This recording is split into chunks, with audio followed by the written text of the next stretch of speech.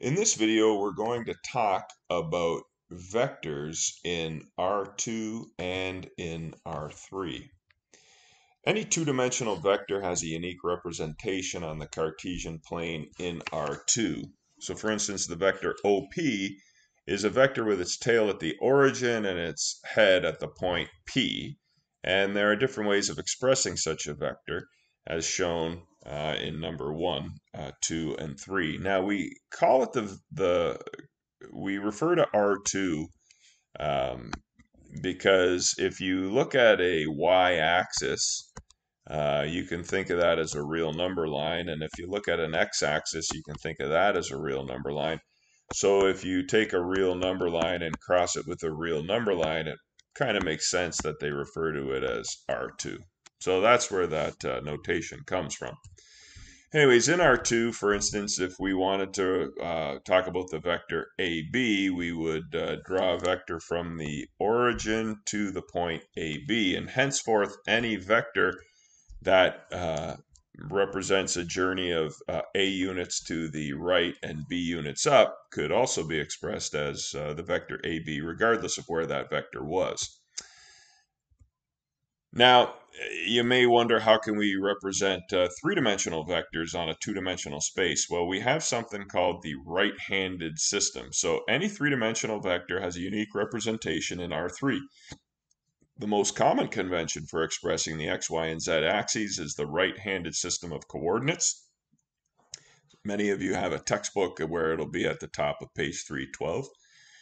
The vector OP is a vector with its tail at the origin and its head at the point P, ABC, and different ways of expressing that vector are OP or ABC with a vector symbol over it. Now you might be curious, if you just see ABC, how would you know if it's the point ABC or the vector ABC?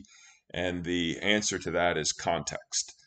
Depending on the context of the question, a little bit of logic and common sense, you'll be able to tell if you should be thinking in terms of a point or a vector. So let's try using the right-handed system and sketch the vector OP, where we're going from the point O, 0, 0, 0, to the point P, 6, 2, 4. First thing we do is we sketch the framework for the right-handed system, and that's as shown there. We always show the z, y, and x axes as indicated. Then to show the vector 6, 2, 4, we're going to end up drawing a rectangular prism. We're going to travel 6 units up the x-axis, 2 units up the y-axis, and 4 units up the z-axis. Then we're going to draw a rectangular prism, and at the edge, every edge will be parallel to the opposite axis. So this line here will be parallel to the x-axis. This line here will be parallel to the y-axis. This line here will be parallel to the z-axis. Another line parallel to the y-axis. Another line parallel to the z-axis. And also an equal distance, an equal length as the line opposite it. So notice that each of those two lines there, they're of equal length and they're parallel. And once you do a few of these, you end up really getting the hang of it. And so what we're going to do is we're going to draw, to the best of our ability, a rectangular prism that looks like that.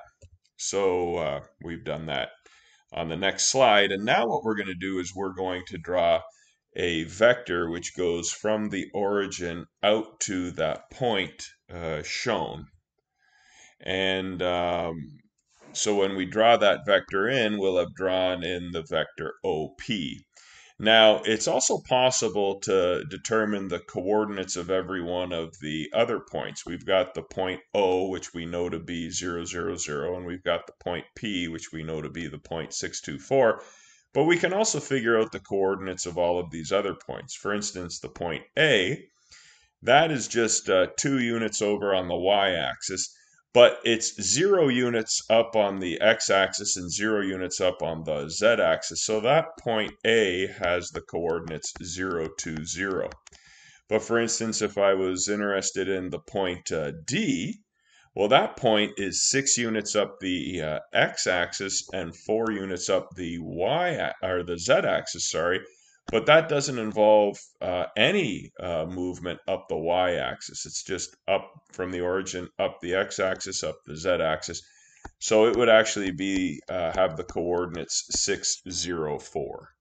So anyways, following that process, we can determine the coordinates of each of those points. We see O is 0, 0, 0. A will be 0, 2, 0. To get to point B, we'll go 2 units up the y and 4 units up the z, so B will be 0, 2, 4. To get to the point C, that's simply 4 units up the z-axis, so that's 0, 0, 4. The point D, as indicated earlier, that's 6 units up the y, 0 units up the, 6 units up the x, 0 units up the y, and 4 units up the z, so that'll be 6, 0, 4. E will be 6, 0, 0. F will be 620, and finally P will be 624. Now, you might be curious, how can we show vectors if some of the components of the vector are negative? Well, what we do is we just extend those axes backwards. We don't always extend all the axes backwards. So for instance, we don't extend the y-axis backwards a lot of time because in that case, the y-axis is the y component of the vector we want to draw is positive. But if we did have a negative y component, then we would extend the y-axis backwards as indicated there. But when you do that, you then do the same process we did a minute ago. You go 2 units backwards on the x-axis and 1 unit forward on the y-axis and 5 units down the z-axis. And then you sketch in the box as we've shown, and you draw in your vector as indicated there. And so with a little bit of practice, you get used to doing that. And then, of course, we can determine the coordinates of all of the 8 points indicating vertices on that rectangular prism. The point O is the origin, 0, 0, 0. That's by convention. To get to the point A, we just traveled 5 units down the z-axis. To get to the point B, we traveled 1 unit up the y-axis and 5 units down the z-axis. So that's 0, 1, negative 5. To get to the point C, we traveled 2 units negatively through the x-axis and 5 units negatively through the z-axis. And we can repeat that process with the other ones here. We went negative 2 units on the x-axis and positive 1 unit on the y-axis to get to point D.